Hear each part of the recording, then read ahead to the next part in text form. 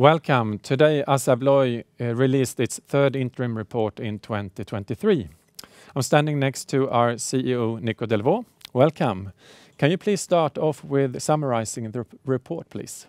Morning, Bjorn, and yes, I can do that. It was a good Q3 for us, despite very difficult market conditions on the residential side, and despite difficult comparison with a year ago and with one working day less this quarter, we still posted positive organic growth in the quarter, plus 1%.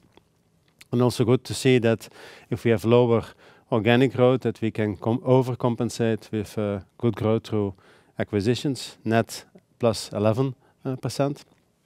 Then very strong execution, leading to a record EBIT margin if we exclude HHI of 17.4%. A very good operational execution.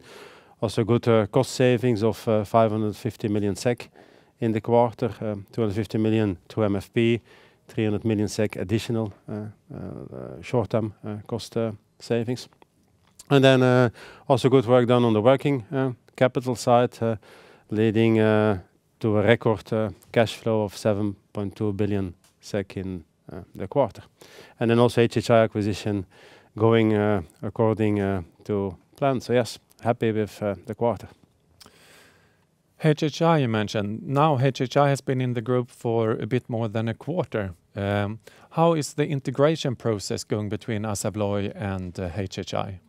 Very good, very positive. I visited also there in our biggest factory in Subic Bay in the Philippines 2 weeks ago. Also there you see the very good chemistry between their people and us. So very happy to be now part of the ABLOY family, and we are starting to realize the first synergies as well on the sales side as on the cost side. We also decided to invest in our R&D team and hire more engineers, around 40 more engineers, to accelerate new product development as well on the mechanical as on the electromechanical and digital side. So yeah, very confident in the future. The transition to more electromechanical products and solutions has been an important growth driver for the group in the last few years. How has the electromechanical sales developed this year? The electromechanical sales represents around 30% of group sales today. If you take the last 5 years, electromechanical products have been growing double digit, whereas our mechanical products only grew low single digit. So you clearly see that shift from mechanical to electromechanical, and I would say that is further now accelerated after COVID, because there's so much more you can do with an electromechanical solution versus a mechanical solution. And this year to date, our electromechanical products have grown around 10%, so faster than the group. So we continue to see that shift.